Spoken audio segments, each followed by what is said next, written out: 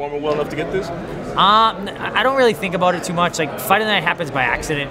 You know, I never ever set out to, I'm going to go and have this long 15-minute war and it's going to be fight of the night. No, I want to go out and submit people very, very quickly, take them down, choke them out, do whatever I got to do. But I want to be fast. You know, fight of the night means you're getting beat up a little bit, which I'm not looking forward to. I want to get in and get out. But I think that I'm very aggressive, so I think that kind of lends itself to, you know, lots of fight of the nights and you know, good, exciting performances. Let's talk about the lightweight division real quick.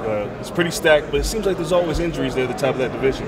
What do you think a win for you does for your status in that division, and how close do you think you'll be getting to a title shot? Injuries suck. You know what I mean? Every training camp. I don't think I've ever had a training camp where I didn't go to a fight hurt, at least a little bit banged up. I've had some of my best fights really, really banged up. So it's the way it goes sometimes. Unfortunately, you know, there's no like silver bullet for staying safe. You know, like everyone's like, oh, you hurt your knee, hurt your hand, hurt your elbow, shoulder, neck, whatever, back. There's 8,000 ways to get hurt, and there's really no way to protect everything and still be able to move. You need like bubble wrap or something. You can't train.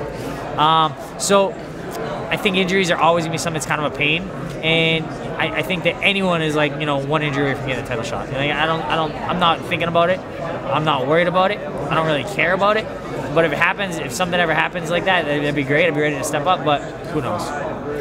Are you surprised that this card was able to stay intact? Because usually cards fall apart. And a card this stack, you would think that somebody would fall out. I think we only lost Michelle Watterson.